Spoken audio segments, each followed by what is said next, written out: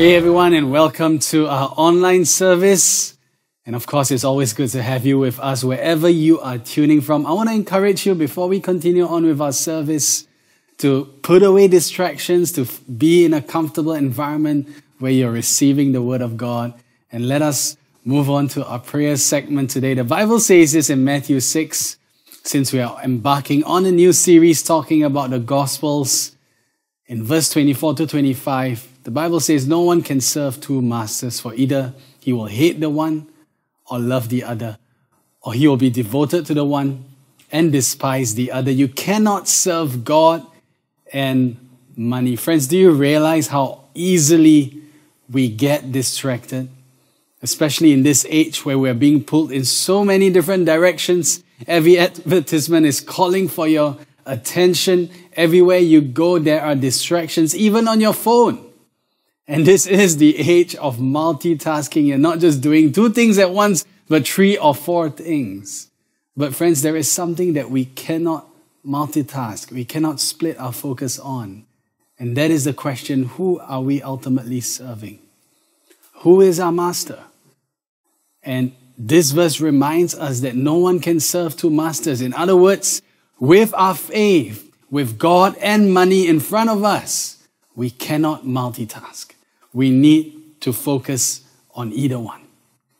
And that's what this verse is telling us, that you will be devoted to one and despise the other. You cannot serve both. So the challenge here today is, friends, where does our allegiance lie? Do we love God or do we love money? Do we want to serve God or do we want to serve money? We cannot serve both God and money. And the verse goes on to say in verse 25, therefore I tell you, do not be anxious about your life, what you will eat or what you will drink, nor about your body, what you'll put on. Is not life more than food and the body more than clothing?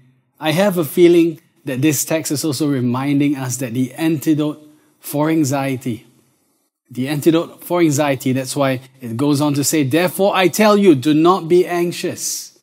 The antidote is this simply, who are we serving?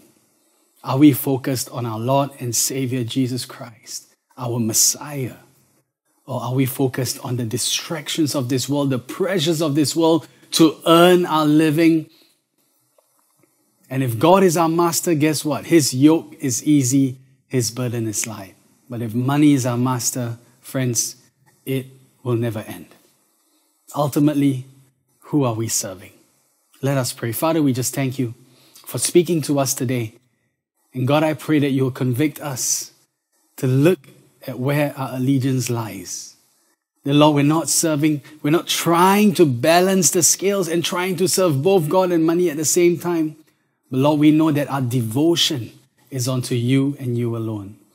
God, I pray that you would shift our hearts today, shift our minds today, that we will live this life solely focused on our Lord Jesus Christ. We want to serve you. We thank you and we ask and pray all this in your name. Amen and amen. And right now, over to you, Pastor Josh, for the Word of God.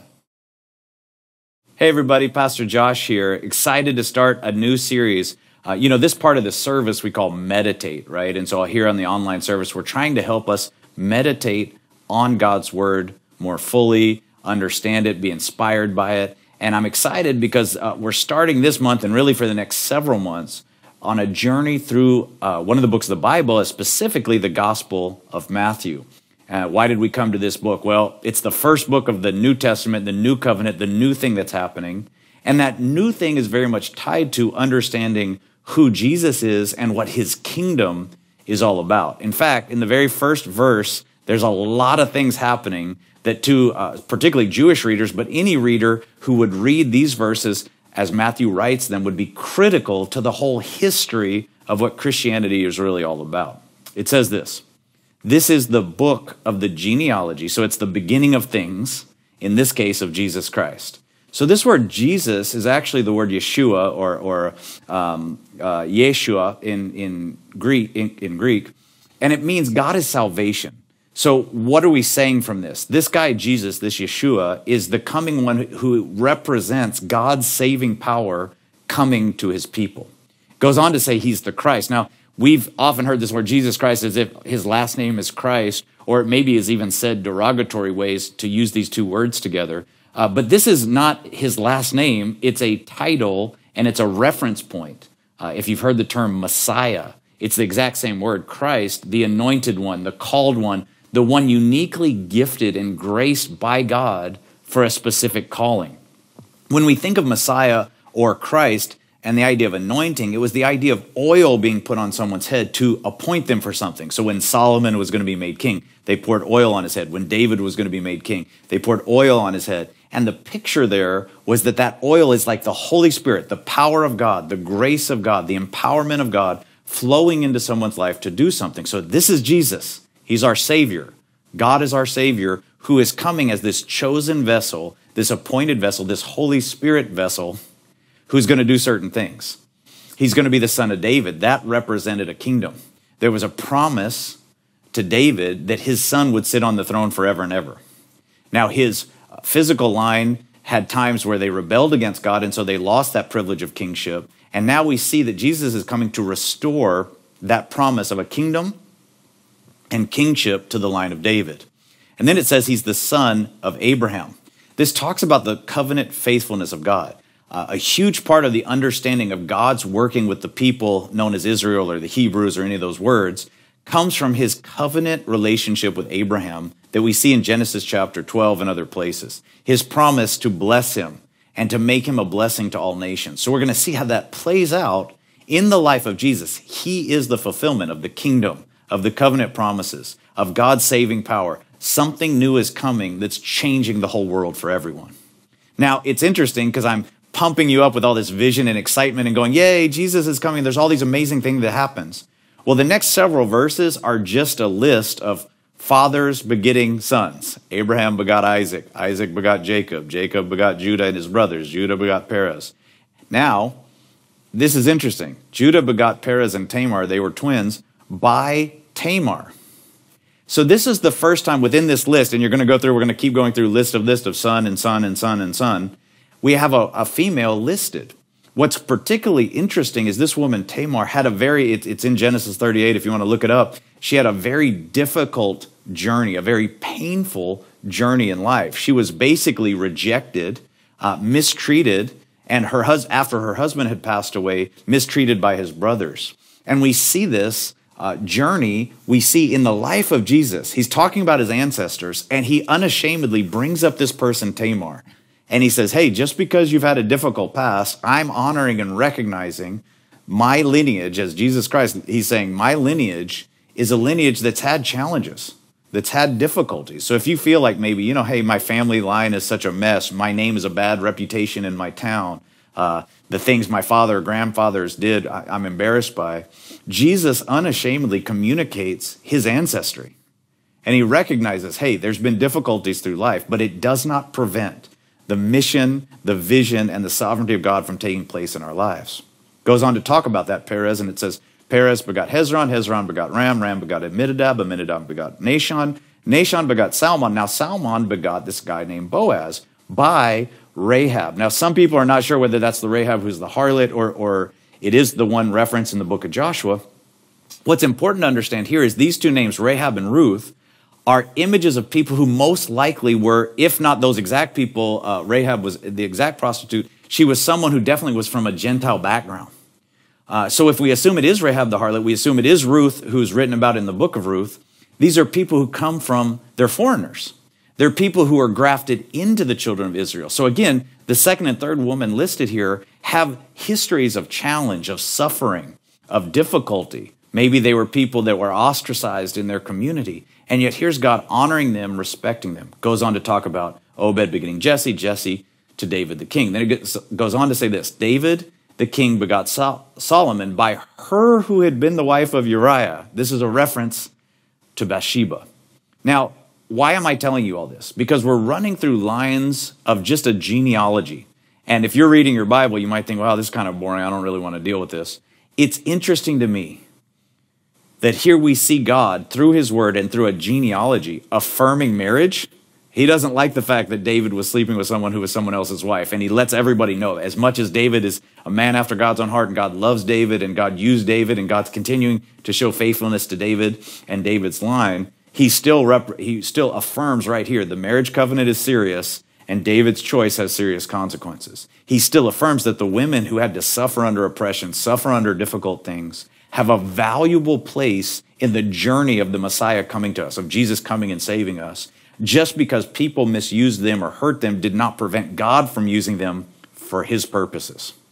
Summarized, these verses say this. So all the generations from Abraham to David are 14 generations. From David to the captivity of Babylon are 14 generations. And from the captivity in Babylon to Jesus, or the Christ, are 14 generations. What does that tell us?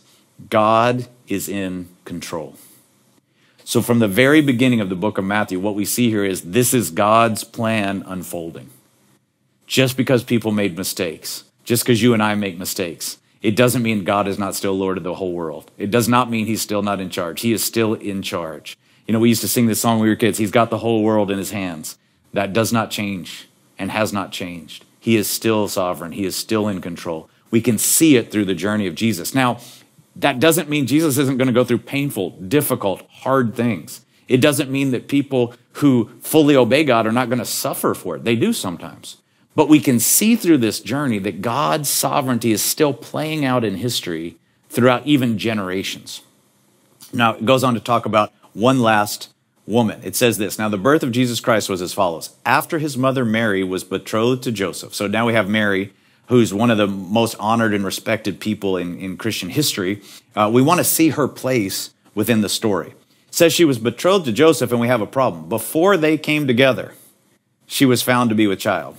So imagine you're in this situation, okay? Forget about religious background and us knowing the whole story and having heard of things like the Immaculate Conception and all that.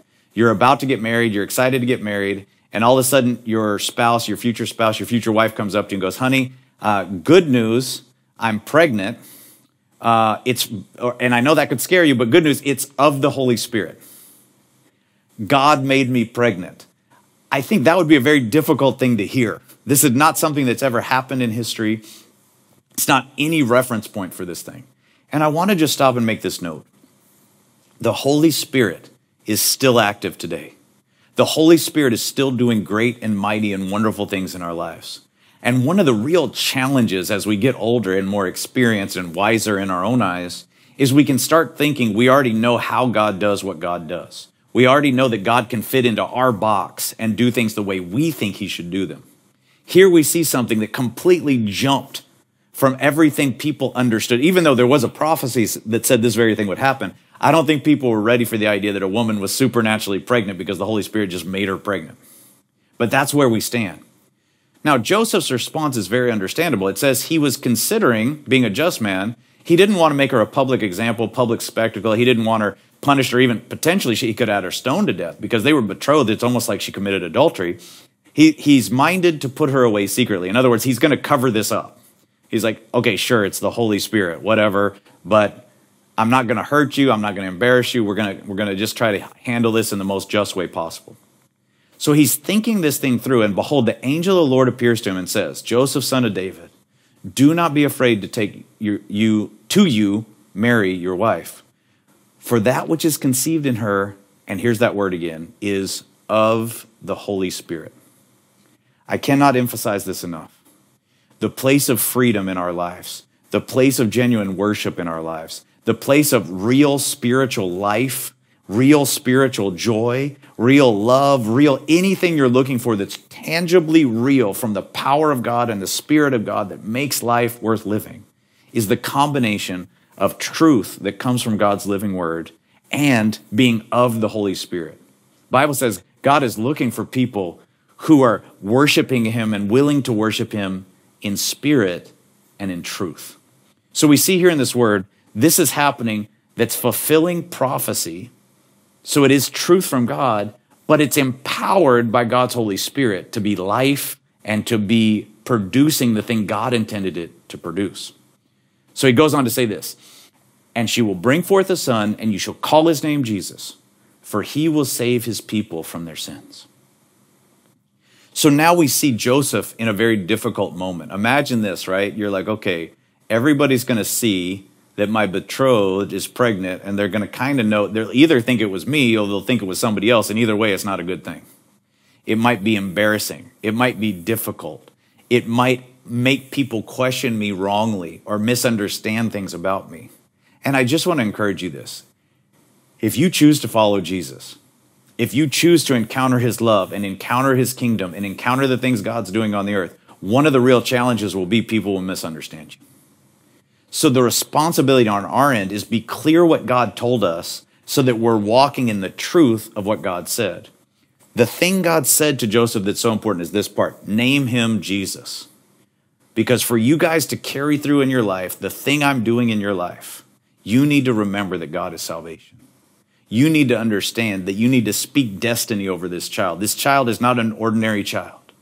This child is an anointed one, the Christ.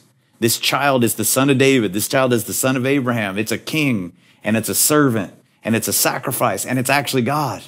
And he's coming to save the whole world. But that speaking that truth, that proclaiming of that truth by Joseph was so critical. Now, I love what the next verse says. All that was done so that it might be fulfilled, which was spoken by the Lord through the prophet.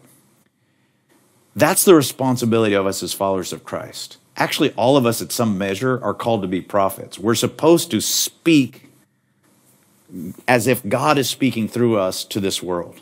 That's with our actions. That's with our life. That's with our love. But he said this: behold, the virgin shall be with child, and she shall bear a son, and they will call his name Emmanuel, because this Jesus is not only the Savior and the chosen one and all those things, he is actually God with us. This is God coming in the flesh to change the nature of the entire universe. So already within 22, 23 verses of Matthew, we've learned there's a whole story playing out here. This Messiah that all of the Old Testament is pointing towards and saying there's someone who's going to come and set everything right. This coming son of David who's going to be king.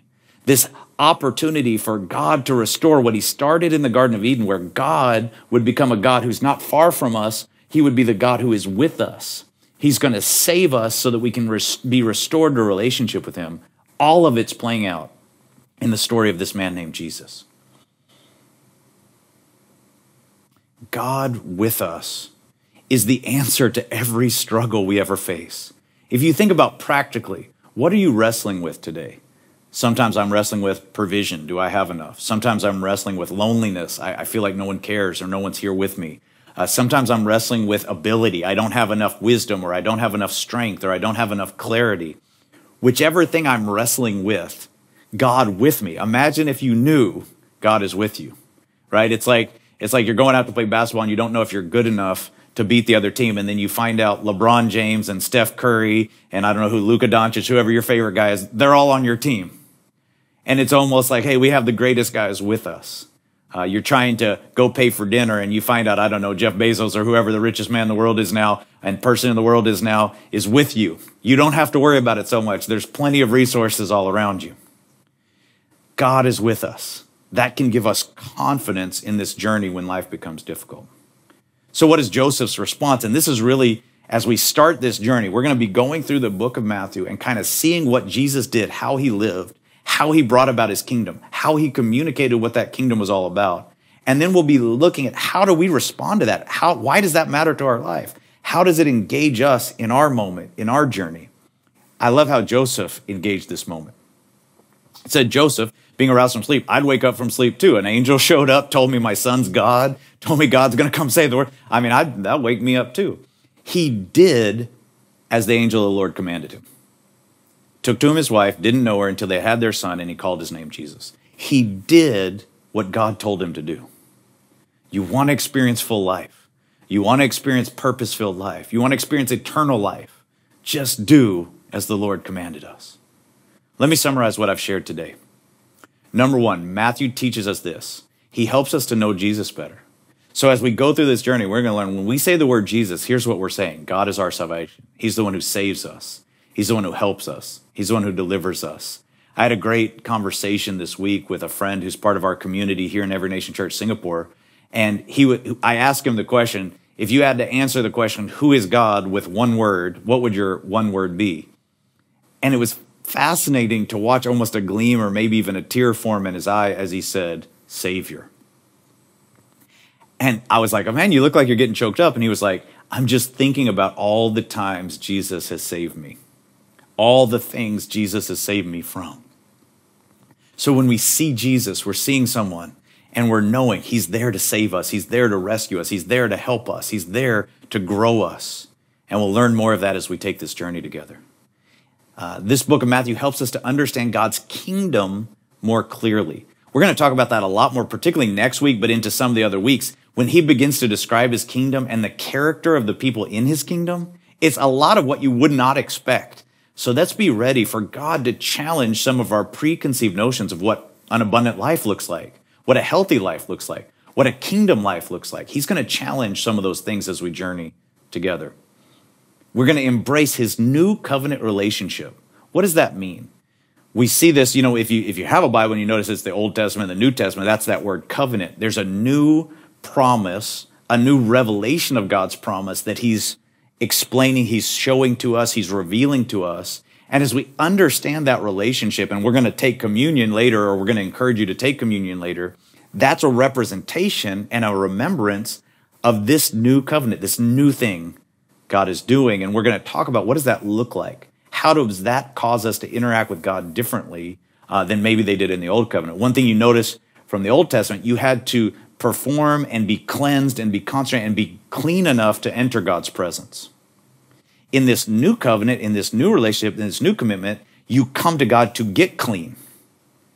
We don't become holy and then now we can know God. We go to God and he makes us holy so we can have a relationship with God.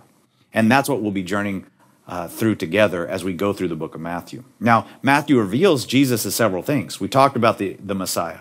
We're going to revisit that again and again and again, how Jesus is the answer to the prophecies that were spoken even hundreds or even 1,000 years before his birth. He's the greater version of all those things we see in the Old Testament. One free note for you as you're studying your Bible, you can think of it this way. Some people say the Old Testament is the New Testament concealed.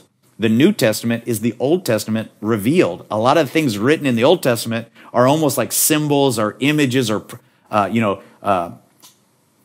ideas that point you towards an eventual fulfillment that comes in Jesus. So a lot of the things you see that happen in the Old Testament, you can see their fulfillment in Jesus, and we'll kind of mark some of those as we go on together. Matthew reveals Jesus as Savior. We've talked about that a little bit, and we'll see that more, and it'll develop more as we go through the book. And then also as Emmanuel, God with us. So we'll see that in power, we'll see that in love, we'll see that in purpose. But Matthew also challenges us, and this is where I kind of want to land. What is our response to what we see? The first thing we see, even from a genealogy, just telling us whose parents were whose parents were whose parents were whose parents, God, it's almost like God can't help himself but say, I love the rejected. I love the excluded. I love the disqualified. I love the people that you think aren't that important, and I want to bring those people into my kingdom. You know, it's interesting to me as a side note, if you go through that story, there's a story in Ruth where they bless Ruth when she gets married and say, may you be blessed like Perez. Well, if you know the Tamar Perez story, it's not a very pretty story. It's a weird thing to say at a wedding. But if you track the genealogies of that, part of the reason they say that is it pointed to a prophetic answering of a prayer of the presence of God returning to the children of Israel. And it happened with their son, King David, who was the 10th son from that person, Perez. And that there's all kinds of picture of that, and we can go through that at some point down the road. But I just want to encourage you this. God consciously, in his word, embeds it with pictures of rejected, excluded, and disqualified people being saved, being turned, being restored, being enabled by the power of the Holy Spirit to overcome their limitations and see God move mightily in their life. We're going to trust in God's sovereignty. You know, sometimes my problem that's in my face is so big. I'm doing this on purpose and freaking Mike out because he's like, oh no, they can't see your face now. My problem, when it's over my face, overwhelms my whole world. But actually, my problem's not that big. It's just in my face. And when we learn to see the whole world as in the hands of God, we can recognize that we trust ultimately his sovereignty as we go through the challenges of life.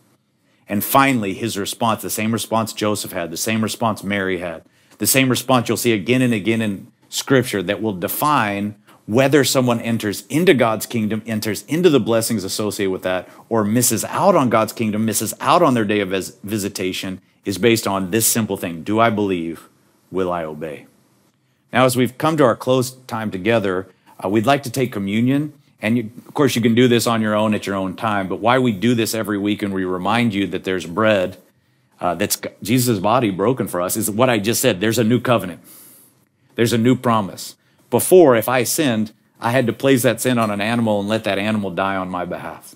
I had to spill blood of something else to cover my sins. Jesus, taking the Passover meal from the Old Testament, goes, let me give you a greater revelation of this Passover meal. This bread is his body broken for us. When we take it and eat it in remembrance of him, we're recognizing his body broken, that our bodies might be made whole. When we take the cup and we celebrate taking that wine as a picture of his blood of the new covenant, it's his blood spilled, so we don't have to spill anybody else's blood anymore. His death covered all of the sins of the whole world and offered us not just covering for our sins, but washing them away, that we could actually be made new in new life in this new covenant relationship with Jesus. So I encourage you to take time, just now or in the next few minutes, to do communion, maybe as a family, maybe as an individual, and celebrate Jesus' body broken for you, Jesus' blood spilled for you, and Jesus rising from the dead 3 days later to show he had conquered death, conquered hell, conquered the grave. He offers new life to anyone who would believe and obey. Just go follow him. Have a great week, and God bless you. Thank you, Pastor Josh, for the word. I just want to encourage you, friends, Jesus is our Messiah, and Jesus is the anointed one, our Savior, that has redeemed us from death and delivered us into eternal life. And Matthew 6 goes on to say earlier, from what I started off our online service with, that chapter goes on to say, for the Gentiles seek after all these things, the things of this world.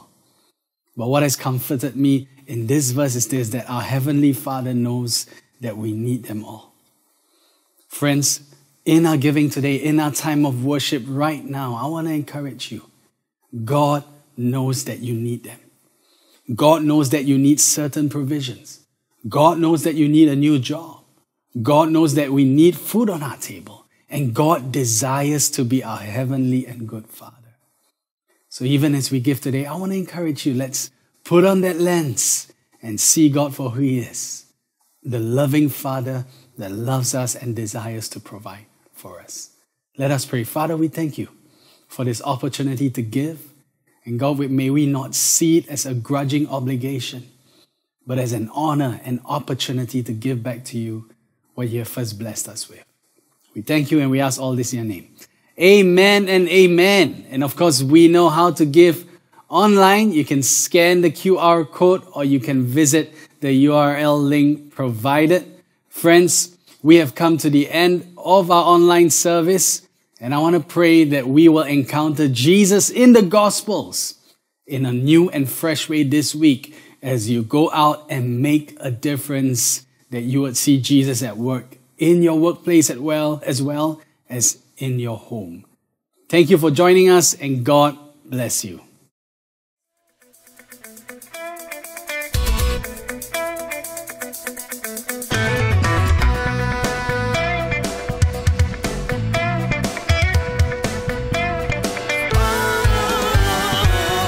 There's no one, no, not one, who can compare to who you are. There's no one, no, not one, who can compare to who you are.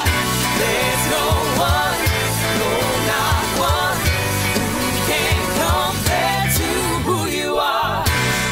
Freed us, redeemed us, no one compares to who you are. No one compares to who you are.